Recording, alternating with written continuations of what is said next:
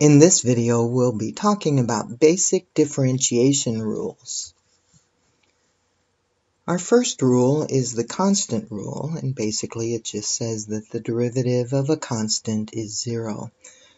So if you were to think about a function f of x equals 3, this is y equals 3, which is a horizontal line through 3, and the slope of that line is 0. So the derivative of any constant is always 0. The derivative of f of x equals 2 pi would be f prime equals 0. So any constant. Our next rule is the constant multiple rule, which says that if you have some constant multiplied by a function, to find the derivative of that product, you just pull that constant out in front and multiply it by the derivative of the function.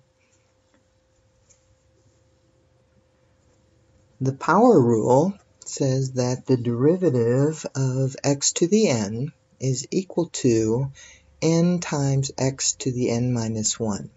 So basically, when you're doing a derivative of power, bring this exponent out in front so it becomes the coefficient, and then you reduce the exponent by 1. So let's do some examples. Find the derivative of f of x equals x. So we could use the power rule on this. This is the same as x to the first power. So our derivative, bring the exponent out in front, and then reduce the exponent by 1. So we now have x to the 0. Well, x to the 0 is 1, so my derivative is equal to 1.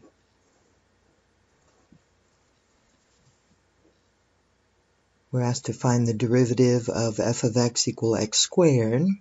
So again, let's bring that exponent out in front.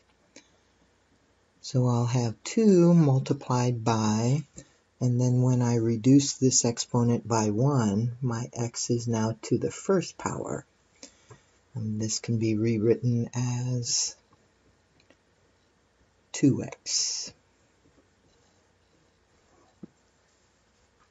To find the derivative of f of x equal x cubed, bring your exponent out in front using the power rule, so we have 3 times x to the second power.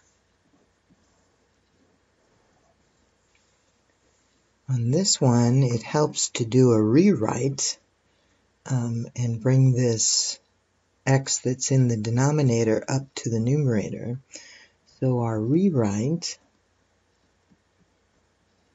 would be h of x equals x plus, and then in order to bring that up to the numerator, I need to change this positive 1 exponent to a negative 1.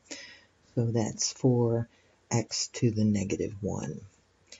Now I can use my power rule. So, h prime of x is equal to, the derivative of x to the 1 is 1. And then when I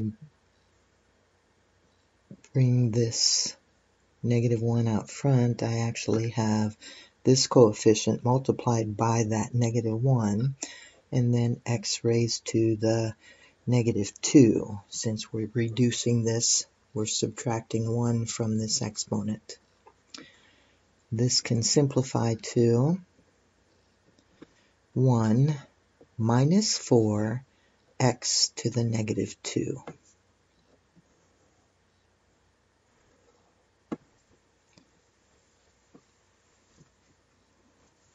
And this one, we can do a rewrite on this one. change this square root of x to x to the 1/2 power. So x squared minus 3x plus 5, and that's over x to the 1/2 power. And then I'm going to separate these terms. So this first one is, remember you subtract the exponents. So I'm still rewriting r of x equals, subtract the exponents, x to the 3/2, and then this middle term will be negative 3x to the 1/2, and then the last one will be plus 5x to the negative 1/2. Now I can use my power rule on each of these terms individually, so that r prime is 3/2 x to the 1/2, as you subtract 1 from 3/2, and minus 3 times 1/2 x to the negative 1/2, and then on this one plus 5 times a negative 1/2 x to the negative 3/2. I can do the multiplication here to get a little bit simpler answer, so that r prime is 3/2 x to the 1/2 minus 3/2 x to the negative 1/2 minus 5/2 x to the negative 3/2.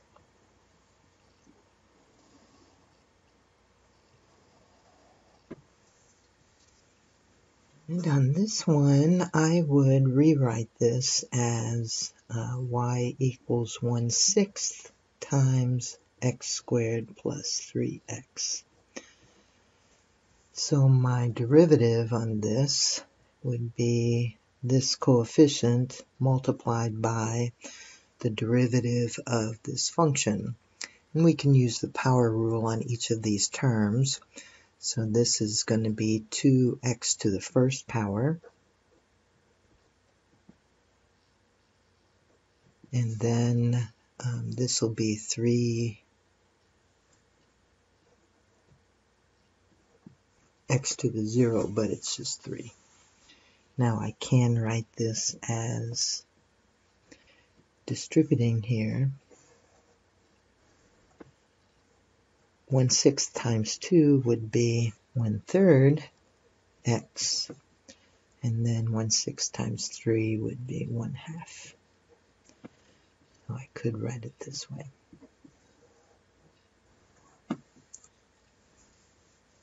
And another one, we can separate our numerical coefficient away from the variable, so g of x is equal to 5/8 times x to the 4th.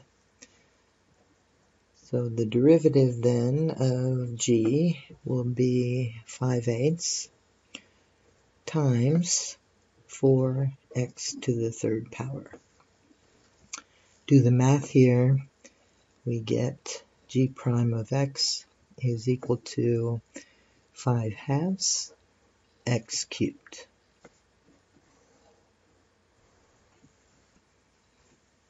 And this one, let's rewrite this. Again, take this numerical coefficient separate from the rest of the function. So we have f of x equal a negative 3/7, and then we have 3x minus 2x squared over x. And this I'm going to simplify even further before I do a derivative.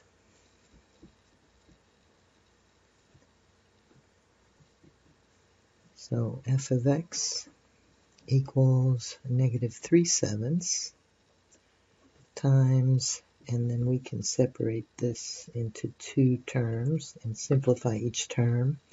3x over x is 3, minus, and then negative 2x squared over x is negative 2x. So now our derivative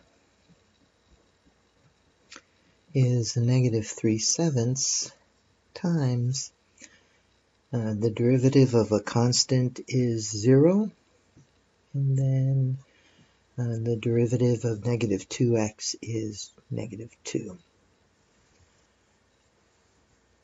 This 0 is gone, so I basically have f prime is equal to a positive 6/7.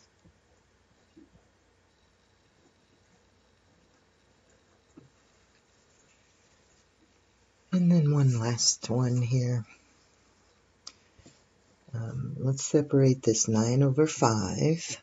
This is the same as 9 over 5 times, and then it's 1 over x squared. But in order to use our power rule, let's make this x to the negative. So I have y equals 9/5 x to the negative 2. So my derivative is 9/5 times negative 2 x to the negative 3. We can do the math here. Y prime is equal to a negative 18/5 times x to the negative 3.